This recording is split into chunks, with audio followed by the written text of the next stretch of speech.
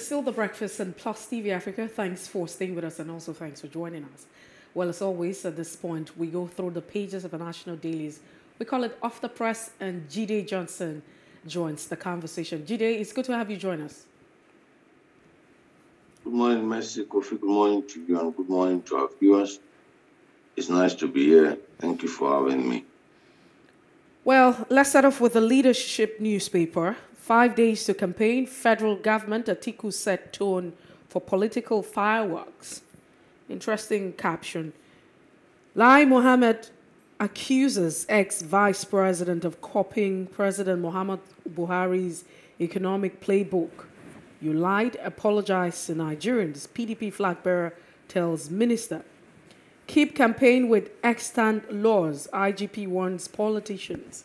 And so 28 is the day that everyone's been waiting for, especially the politicians.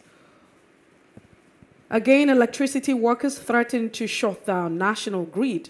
28 die in herdsmen attack and boat mishap in Benue. Abiola's widow arrested over assault on female police orderly. In New York, President Muhammad Buhari warns investors, says insecurity will end soon. That's it this morning on the leadership. Let's move straight to the Punch. We have some interesting stories. The lead one on the front page. Atiku PDP, their Wike Makinde begin campaigns Wednesday. Atiku PDP, their Makinde Wike declare begin campaigns Wednesday. Riders Lamido Olafesho Momodu, other heavyweights back party, preach peace.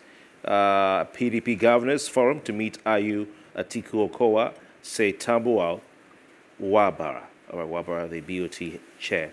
BOT meets Wike today. Rivers Governor vows to remain in PDP, fight for equity. I hear he from the grapevine of giving a nationwide broadcast tomorrow. That's how this thing has gotten serious. A nationwide broadcast tomorrow to the entire country. UNGA, Buhari woos investors, says Nigeria requires 348 trillion naira.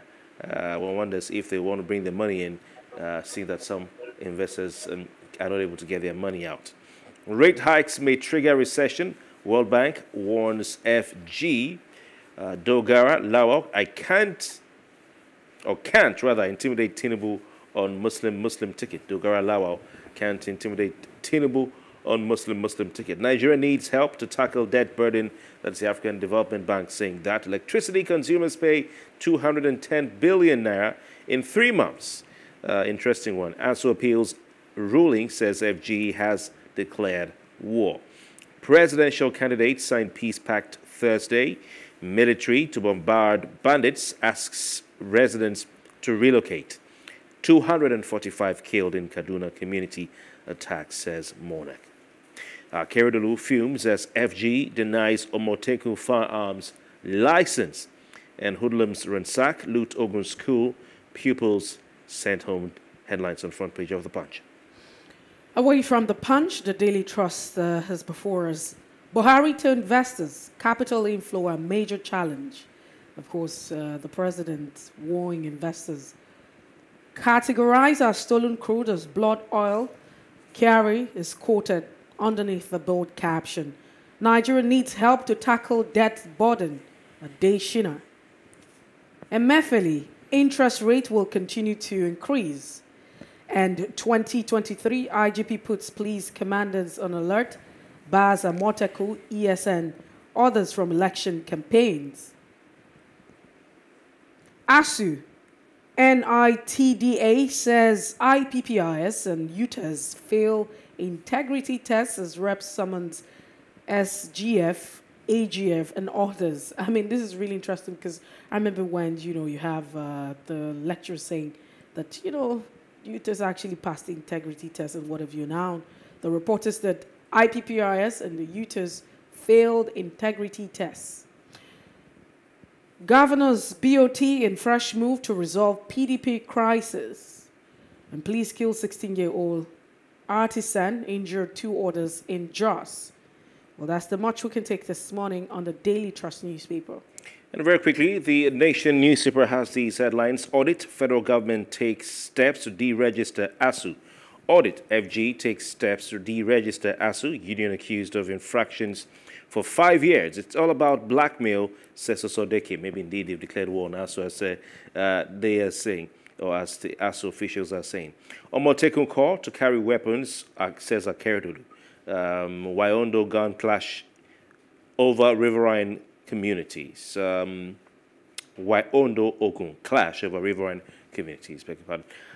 Tambuwal is NGF interim chair as FIME heads FORAF.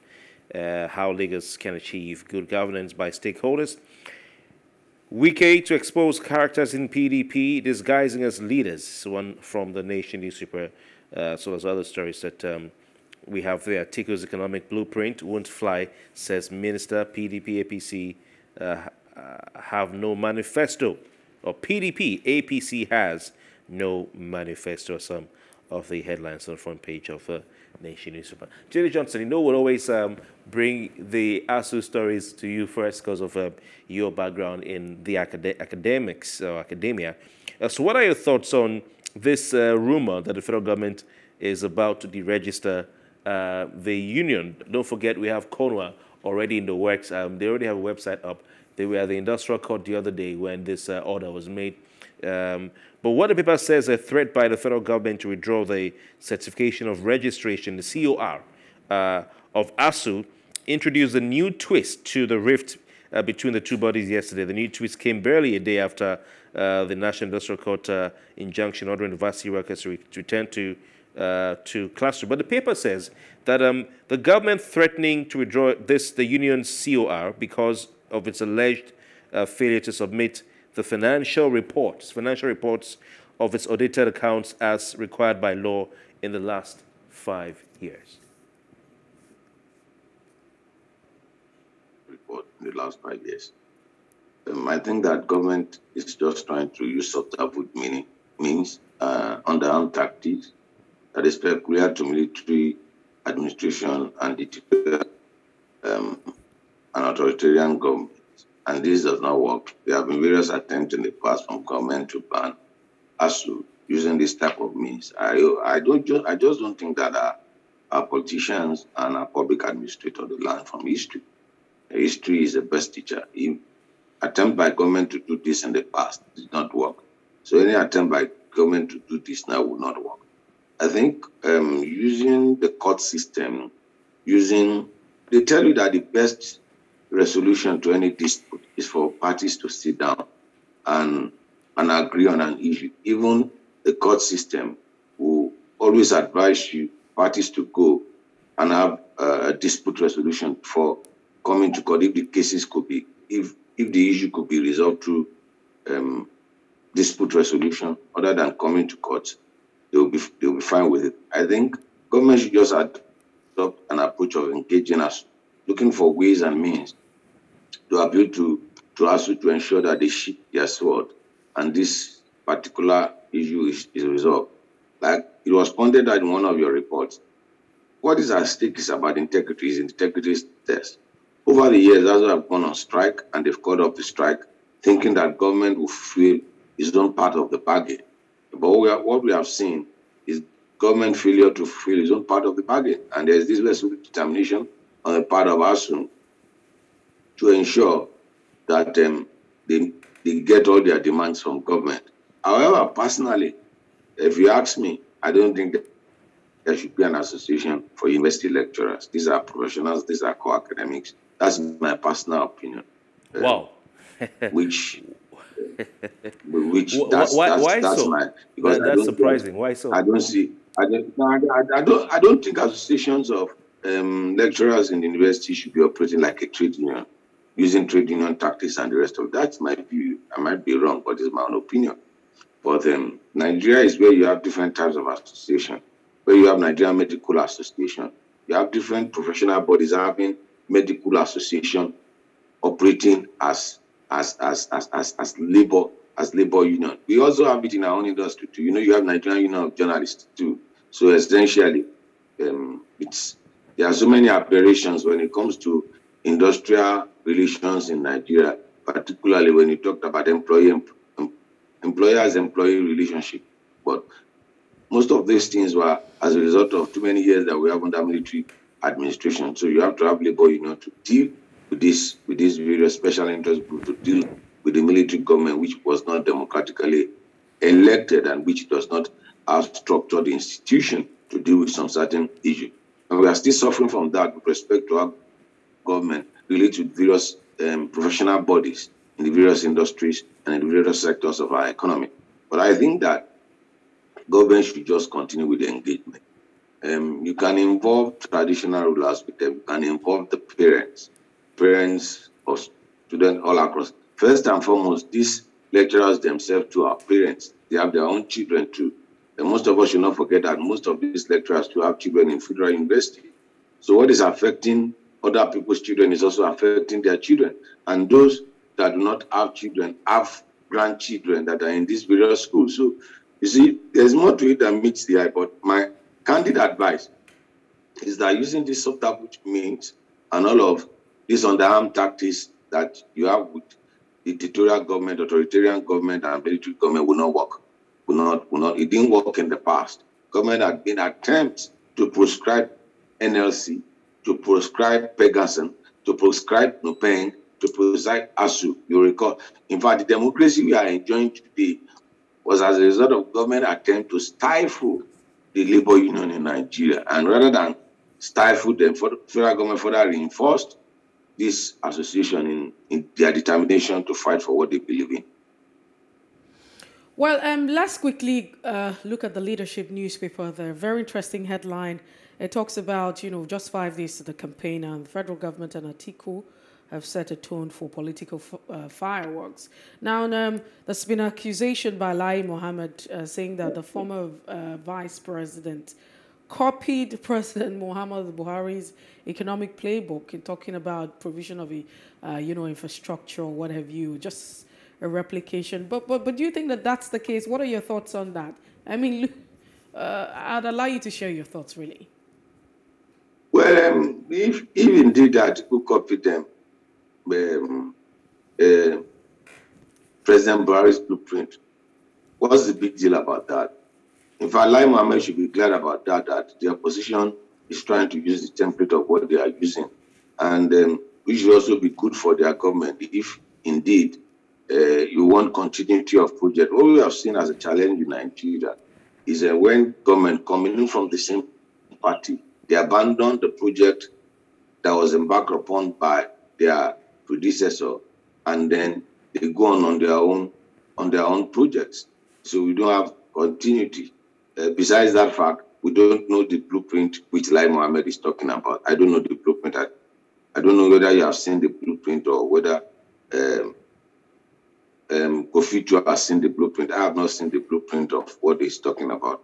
And then even if he's talking about the blueprint, we have not seen the reality of the blueprint on the ground in Nigeria. So as far as I'm concerned, it's just purely campaign rhetoric and looking for relevance. How many times have you seen Lai Mohammed in the news lately? He's been out of circulation. He's been out of news lately. He's not even in the campaign. He's not even in the campaign team of the APC. You can imagine if the Minister of Information and Culture is of a sitting government is not in the campaign team of the presidential campaign team of his party. Tells you a lot about that character. Jide, I'd like us to talk about this again. I mean, so what should be the blueprint of this political aspirant, presidential aspirant or flag bearers of different parties? Because we're talking about the issues that we're faced with. I mean, if someone says they are existing because they want to create, I mean, they want to ensure that their job creation, provision of infrastructure and all of that, this is not really the problems that we're faced with. Should it be something abstract? Are we expecting anything different from what the... What we should do when we go into the campaign season, we start on Wednesday, is to go into the specifics. You can't just tell us you provide infrastructure. What is infrastructure? That's vague. You see, that's an objective. You turn your objective into a goal. A goal is a measurable objective that have timelines for deliverables, that have benchmark for evaluation. So we ask you want to create jobs. How many jobs are you going to create? okay, through which sector? You give us sector by sector analysis. In the educational sector, in the oil and gas sector, in this sector, these jobs are going to create, and this is how we are going to do. Knowing what to say is important. Knowing how to say it is vitally important. What you are going, you can state what you want to do. Everybody can state it, but tell us how you are going to do what you want to do. And these are the key questions we should ask. And it's very simple. It's responsibility for you and I, Mercy and Kofi, to ask them to put into question, to apply the principle of 5 W's and H into what they are going to do. Rudyard Kipling said, if you apply the 5 W's and H, which is the what, the who, the when, the where, the how, and the why, to any issue, it will lay the issue bare. If you throw that issue on any person, on any issue, it will answer all questions. That's the question we need to ask when it comes to I have done this in the past. No, we are not interested in the past. What are you going to do in the future? I've done this. These are my economic blueprint. I've done this in Lagos. Fantastic. Journalists will go. We review what has been done in Lagos. I've done this in Anambra State. Journalists will go and review what you have done. I've done this in Adamawa. I've done this. Journalists will go, will review it, and will throw spotlight into it. Our responsibility is to question the intention of those that want to govern us, so that we can throw searchlight into it. We can make it clear that an ordinary eye can see what is in their blueprint. Okay, Jide Johnson, very quickly, please, because of time. The leadership, we saw on the front page talking about the tone being set by PDP Atiku ahead of the campaigns beginning. But on the Daily Trust, very quickly on the Daily Trust, in a few sentences, the paper is telling us the IGP, whilst the leadership is talking about political fireworks, the IGP doesn't want to see the fireworks explode into something else or metamorphose into a bomb. So the paper says the IGP is putting police commanders on alert. It's his bad Omotekun and others from election campaigns, not just from carrying weapons, from election campaigns. He's warning politicians against violence and hate speech. Is this a real issue, real threat ahead of the commencement of campaigns for the 2023 election? We still have the vestiges. We still have, I've told you, we still have the vestiges of military, the characterization of militarization in our political speech, even in our administrative speech, in our public service speeches by respective people.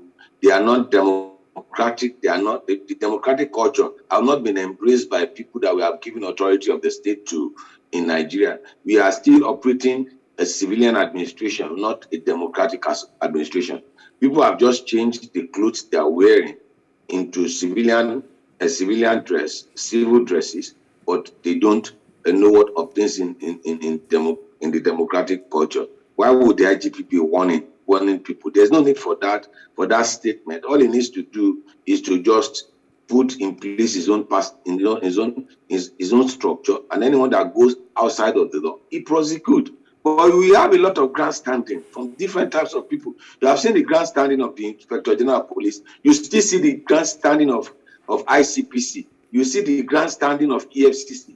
Agencies that should just go about doing their normal business, but because they want to be in the conversation, they want to be in the news, they will gather themselves together and they will make some statement that you think should not come from people that are operating in a democratic space. Now, when he's saying that Amotekun should not carry firearms, you will be shocked that you have private bodyguards of the political class carrying firearms during this particular election. You have different vigilante groups across the nation, across the length and breadth of this nation, carrying firearms. Even some don't even have to ask for the permission to carry it because they cannot be prosecuted. We've seen cases whereby government officials, state governors, and people that have authority have justified some people carrying firearms to protect their business. So interesting. Very well. We would like to thank you, Jide Johnson, for your time. Let's see how it pans out. We have a few days to go before the campaigns begin, and NS, and we can't wait. But we'd like to call it today with you at this juncture. Thank you so much for your kind time. It's a pleasure to be with you, Kofi, and make sure that You enjoy yourself over this weekend. Fantastic. Before the fireworks start. And you too, Messi, before the fireworks starts on Wednesday. I'm telling you, we can't wait. All right. We have a break. Of course, we'll bring you a recap of what happened today in history. When we come back, we'll dive straight into the first major conversation. Please stay with us.